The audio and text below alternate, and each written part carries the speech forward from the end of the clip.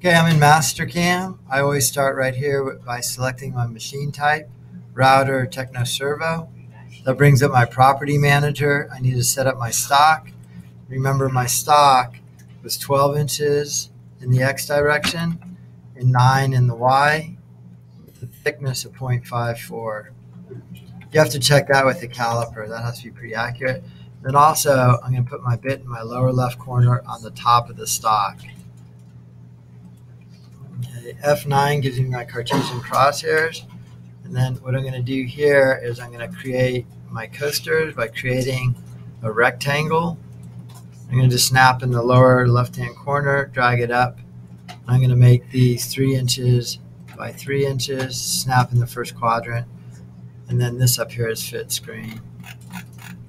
Now that I've created one of these, I'm just going to drag it. So I'm going to go X form, drag, select it. I'm done selecting it.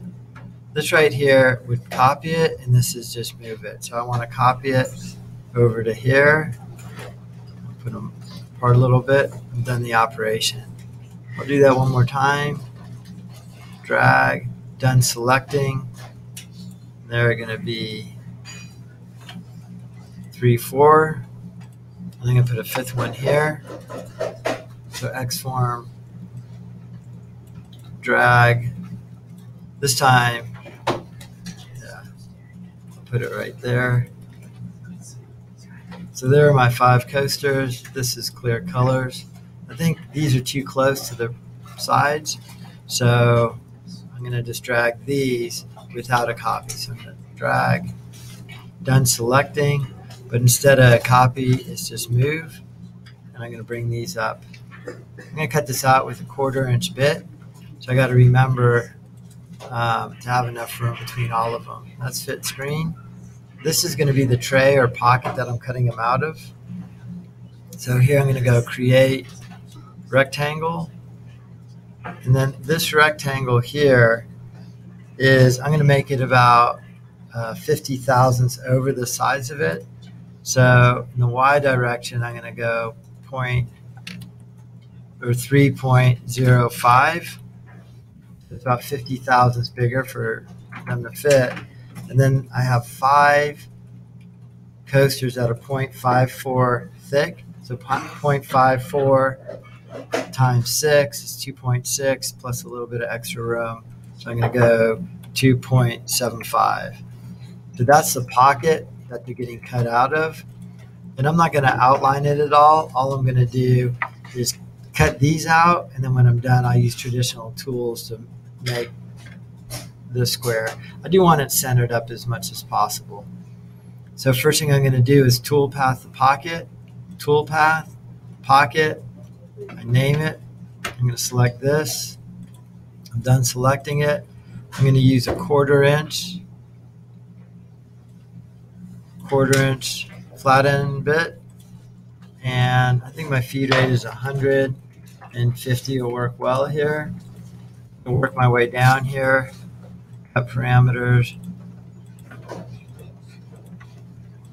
Depth of cut, this is important. I want to set it less than the diameter of the bit, like 0.25.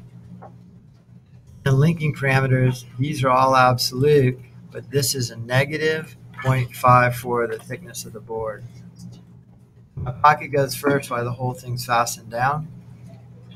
Next thing I'm going to do is cut out these contours. I'm going to do it all in one pass. I'm going to do it with the chain. I'm going to go counterclock. I'm not sure what happened there. Toolpath, contour, chain selected, going counterclockwise on all of these. So I need to remember that I'm going counterclockwise on all of them. Again, my tool is a 1/4 inch straight bit. And my feed rate, I'm going to go 100. Half of that for my plunge rate of 50. And then this is important here. I'm going counterclockwise.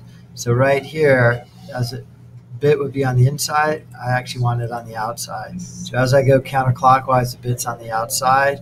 That's really important. Depth of cut, again, if I don't set this, I'll break a bit. I'll set this to 0.25. lead in, lead out. I'm going to turn that off. Breakthrough, multi-passes, tabs. I am going to tab it, so I'm going to hit tabs. I'm going to do them automatically. And then I'm really going to max distance between tabs is about, I'll go 2 inches. And down here, I'm going to make my tab a little bit thicker, like 0.06. Whoops, 0.06. Hold that setting. So now I have my pocket toolpath and my things cut out.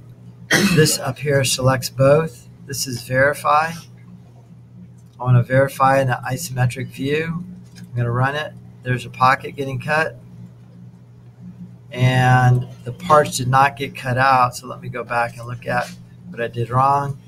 Here's my linking parameters. And my problem was I did not set this at a negative 0.54. So this is not negative 0.54. It's a dirty operation. This regenerates them all. Select them all. Let's verify again. An isometric view. That looks good. Okay, so I'm all done verifying it. My last step is I go File, Save it as, and I save it in my folder. And then I post it by turning it into code. I have to do it to a flash drive, so I go out and run it. But in this case, I'm just going to do it onto the desktop.